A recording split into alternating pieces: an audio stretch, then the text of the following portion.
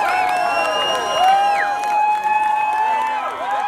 one of you are a part of this, and each one of you are the CFL's loudest fans that we get to play for every single game. And you are the best fans in Canada. Thank you to each one of you. The tremendous amount of gratitude we feel from our fans, from the city, from the province, the support we get, it truly is overwhelming.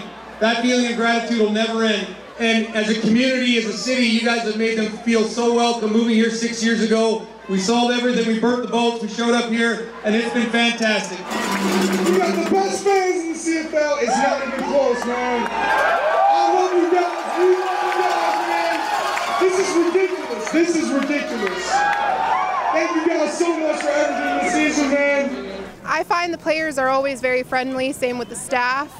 And they're always really sweet to her. She actually made a really good friend. He's not on the team anymore, but he still talks to her now, Maurice Leggett, so number 31, he left from last year. So it's a really nice community. It makes us feel like winners. I was only 2 months when they won, so obviously I was too young to remember it, but it's definitely a great experience now, and I'm very happy that she gets to experience it. Whenever we're at the stadium, when I scream so loud, I help them cheer.